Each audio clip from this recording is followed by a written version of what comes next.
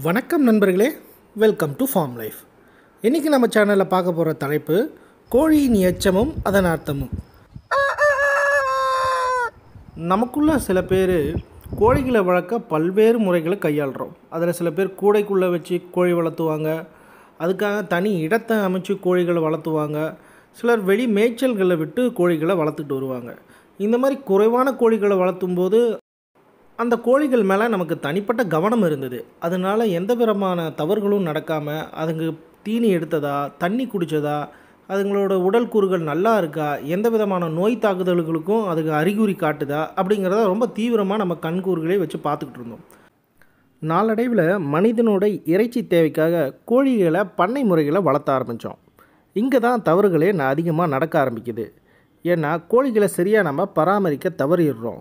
கோழிகளுக்கு நோய் தொற்று இருக்குதா, அதுகளை அறிகுறிகள் காட்டுதா அப்படிங்கிறத சரியான வழிமுறைகளை நம்ம பின்பற்றதில்ல. கோழிகள் இடும் எச்சத்தை வச்சே அதுக்கு உண்டான நோய் என்னது அப்படிங்கிறத நம்மளால் கண்டுகொள்ள முடியும். ஒரு ஆரோக்கியமான கோழி முறையான ஆகாரம் எடுத்து இடுற எச்சம் இந்த மாதிரி தான் இருக்கும். இது இயல்பான நிலை. சிலர் இது ரொம்ப பச்சையாக இருக்குது, அதனால் அதுக்கு எந்த விதமான நோய் தாக்கி இருக்குன்னு நினைப்பாங்க. ஆனால் அந்த கோழி நிறையா பசும் புல் மேய்ஞ்சிருக்குன்னு அர்த்தம். இது இயல்பான நிலை தான். சில கோழிகள் எச்சம் பச்சையாக இடாமல் கருப்பாக இடும். இதுவும் இயல்பு நிலை தான். இதை நம்ம சார்கோல் பூப் அப்படின்னு சொல்லுவோம். இது எதனாலனா கோழி தனக்கு சாம்பல் சத்து வேணும் அப்படிங்கிறதுனால அங்கே பக்கத்தில் இருக்கிற சாம்பல்களை அதிகமாக சாப்பிட்ருக்கும். இந்த கோழியின் எச்சத்தை பார்த்திங்கன்னா க்ரீனிஷ் பூப்புன்னு சொல்லுவோம். இது இயல்பற்ற நிலை. ஒரு கோழிக்கு சரிவர விகிதத்தில் ஆகாரம் கிடைக்காதனால அது அதிகப்படியான பசும்புல்லை மேய்ஞ்சிருக்கு. இந்த மாதிரி எச்சமிடுற கோழிகளுக்கு அதிகப்படியான சத்து குறைபாடுகள் இருக்கும். அதனால் சீக்கிரமே நோய்களுக்கு இது உள்ளாகுது. இப்போது இந்த கோழியின் எச்சத்தில் சிறுநீர் பகுதியில் பார்த்திங்கன்னா கொஞ்சம் ரத்தம் கலந்துருக்கு. இது இயல்பு நிலை தான். இது எதனால் அப்படின்னா கோழிகள் தன்னோட குடல்களை அன்றாடும் தினசரி அதுங்க சுத்தம் பண்ணும்.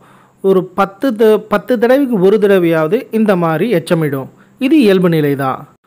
இப்போது இந்த கோழியின் எச்சத்தை பார்த்திங்கன்னா இது ரொம்ப தண்ணியாக எச்சமிட்டுருக்கு. இது எதனால் அப்படின்னா கோழியோட உடம்பு ரொம்ப சூடாக இருக்குதுன்னு அர்த்தம். இதை வச்சு நீங்கள் உங்கள் கொட்டகையை ஃபாகர் சிஸ்டம் மூலமாக கொஞ்சம் குளிர்ச்சிப்படுத்தலாம். கோழி கொட்டகையை குளிர்ச்சியாக வச்சுக்கிறதுனால அதிகப்படியான வெயில் காலங்களில் கோழிகள் ஹீட் ஸ்ட்ரோக்கில் இறக்கிறத நம்ம தவிர்க்கலாம். இந்த கோழியின் எச்சத்தை பார்த்திங்க அப்படின்னா இது இரத்த கழிச்சல் நோயால் பாதிக்கப்பட்டிருக்கு. கோக்கியோடயசிஸ் அப்படிங்கிறது இந்த டிசீஸ் வகையை சார்ந்தது. இது ஒரு பேரசிட் வைரஸ். இது எல்லா கோழிகளுக்கும் பரவக்கூடும். இந்த வைரஸ் கோழியோட குடல் உள்கூறுகளை பாதிக்கும்.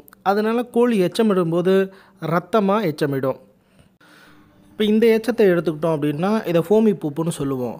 ஒரு கோழி அதிகப்படியான ஆகாரத்தை எடுத்துக்கும்போது இந்த மாதிரி நுரத்தள்ளின மாதிரி எச்சமிடும். அது எதனாலனா உள்ளே அதுக்கு செரிமானம் ஆகாததுனால இந்த மாதிரி எச்சமிடும், நுரத்தள்ளின மாதிரி. இது இயல்பற்ற நிலை.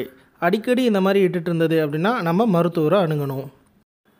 இந்த மாதிரி எச்சத்தை எடுத்துக்கிட்டோம் அப்படின்னா இது நார்மல் ட்ராப்பிங்ஸ் தான். இதை சீக்கல் பூப்புன்னு சொல்லுவோம். இது ரொம்ப ஸ்டிக்கியராக வழுவிழுப்பு தன்மையோடு இருக்கும்.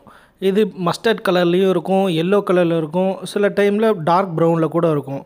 தொடர்ச்சியாக இதே மாதிரியே கோழி ஒரு நாளைக்கு தொடர்ச்சியாக இதே மாதிரியே வந்துச்சு அப்படின்னா அதுக்கு கழிச்சல் நோய் இருக்குதுன்னு அர்த்தம்.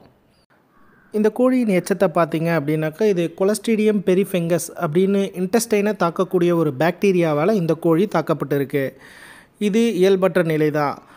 இந்த பாக்டீரியா ஃபார்ம் ஆகிறதுக்கு ஒரு 3 காரணங்கள் இருக்குது. என்னென்ன அப்படின்னா சுகாதாரமற்ற சுற்றுப்புற சூழல் இருக்கிறதுனாலையும், சரியான ஹைஜீனிக்கான ஆகாரம் அதுக்கு கிடைக்காதனாலையும், முறையான சரியான நேரத்தில் கோழிகளுக்கு குடற்புழு நீக்கம் செய்யாததுனாலையும் இந்த பாக்டீரியா உண்டாகுது.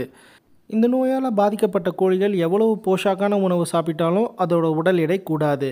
மேலோட்டமாக ஆரோக்கியமாக தெரிஞ்சாலும் அதுகளோட உடல் எடை கூடுறதில்ல.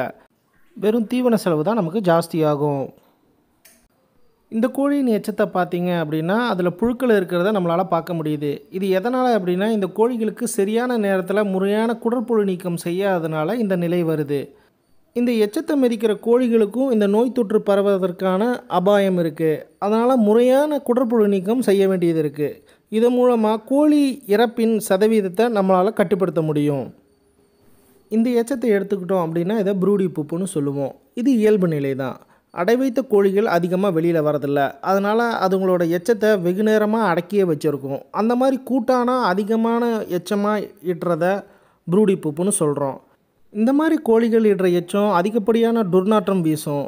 இதை தேடி தான் பாம்புகள் அதிகமாக ஈர்க்கப்படுது. அதனால் நீங்கள் அடை வைக்கிற கோழிகளுக்கு முறையான பாதுகாப்பு கவசங்கள் சரியான முறையில் இருக்குதான்னு கவனிச்சுக்குங்க. கோழி வளர்ப்பை வெறும் இறைச்சி தேவைக்காக மட்டும் அணுகாமல் உணர்வுபூர்வமாக உள்ளுணர்வாக அதுங்களோட அடிப்படை தேவைகள் என்ன அப்படிங்கிறத நம்ம புரிஞ்சுக்கிட்டோம் அப்படின்னா சிறந்த கோழி பண்ணையாளராக நம்ம மேலோங்கி வர முடியும். இந்த வீடியோ உங்களுக்கு பிடிச்சிருந்ததுன்னா ஃபார்ம் லைஃப் சேனலுக்கு சப்ஸ்கிரைப் பண்ணுங்கள். மேலும் இது மாதிரி ஒரு சிறந்த வீடியோவோட உங்களை நான் சந்திக்கிறேன். நன்றி.